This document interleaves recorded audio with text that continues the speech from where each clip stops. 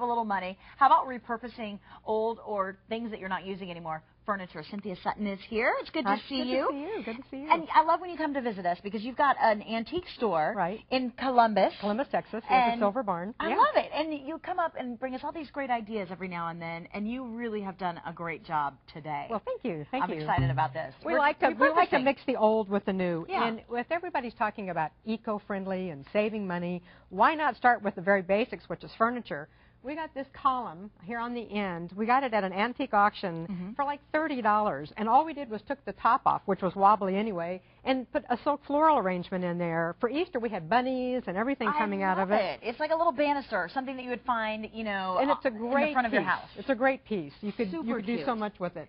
This changing table is my absolute steal. It was $2 when we first had it. And let's take a look. This is something that you picked up at a sale. At a sale. $2.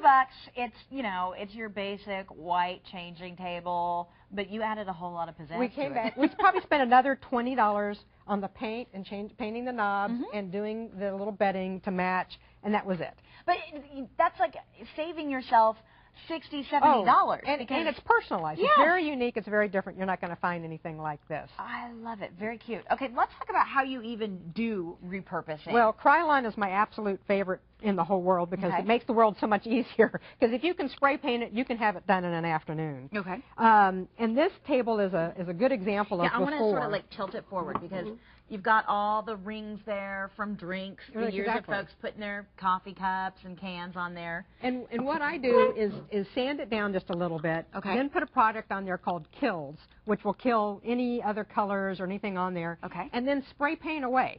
And, you know, do it on a nice dry day, do it when it's not too hot or too cold, and it's done pretty quickly. And I love it. You know, for nothing, you've gotten a lot out And then you can personalize the color to match, you know, some of the things you already have, or wallpaper, or the color in your home. Or you could do this for the kids' room. They're big UT fans. They change to be, you know, University of Oklahoma fans. You have to change it to red. I mean, it's not that big a deal. Easy stuff. Easy stuff. Okay. This table. This was my grandmother's. So this is over 60 years old. It was one of those walnut inlaid circular tables. What I did, I painted it red for Christmas. And then I came back and painted it white, put the little rhinestones on there, or you could even take these little flowers and you could put that on there, put it in a little girl's room, and it is a great little table. That is super cute. And all of us have some piece of furniture that was, you know, given to us by a relative or something that we have from a garage sale that we don't want to get rid of. It doesn't fit into the house. No. All you need to do is change it a little bit, and it's something that you can carry into the rest of your years. You know? And it's something, you know, in a little girl's room, if this was your grandmother's, imagine that it has a special significance to you. Super cute. I love it. And if you're hunting around for things like this, you can find stuff like this at a garage sale, very inexpensive. Goodwill is another great place. Garage sales. Go to the junkiest antique store you can find because that's where the great finds are in the back of the store. Now, this next thing is interesting. It's a window. It's a window? It's a window on the back side. In fact, it's a window all the way through, but what we did is we put contact shelf paper, their chalkboard paper, or you can get the spray paint from Krylon that is also the spray-on chalk. Sure, seen it. And then you have a chalkboard for your kitchen. I love it. Very cute. And there's the knob. That was the original knob for the window. And then you tied on a little of the chalk right here. So and then we tied on the hinges. The string for the top is off the hinges of the window. Love it. Okay, this next piece, this is a great example of how simple it is to really change the style. This is something that you found at an auction. It's like a little sideboard type thing.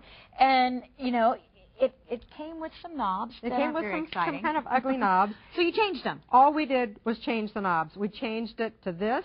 You could do this. So you can spend a little bit more money on the knobs because you've gotten such a good deal on the table and you've made something very special and very unique that you're not going to find anywhere. Look at these. You can find knobs like this all over the place. We carry them at our store as well, and you can, anywhere. Go anywhere, find any crystal knobs, and they're not very expensive. This is a great deal. No, these will range from about $2 to $3. I love it. And this came like this, but this is also easy to do if you've got something that's got an old finish on it. Absolutely. Just paint it and rub on the sides, and that's how you get that antiquing area. But you're not going to find new pieces that have like the fold-down down drawer in the front there. Right. You're not going to find those kind of pieces anymore. And this thing is heavy, so it's a solid wood piece. It's not pressed wood. So tips for us if we're on the hunt to repurpose furniture. Look at the quality of the furniture. Is it sturdy? Shake, kind of move it around. Is it sturdy? Does it have good bone structure, basically? Is the top warped to the point because of weather or whatever that it's going to be? By the time you finish sanding, you've gone down to the nubs. And even in some cases, if the top is bad, if you can easily remove the top and it's solid, you could put a marble top on, or any granite that would match your kitchen. You could do any kinds of things. So just check the structure. That's really all. Check the wear, check the tear, and just make sure it's something that you're ready to keep around for a while. And once you work on it, you want to keep it. And be creative. Don't be afraid, because you can always take it off and start all over again. That's right. This table was once red. All right, guys, if you need some more information about Cynthia, she is at Silver Barn Antiques. You can find her there. She's got a great website as well. Just go online to silverbarnantiques.com, and you can follow her on Twitter as well. Look for Silver Barn Antiques, and don't go away. First, though, we've got something else you can enjoy with your family. It is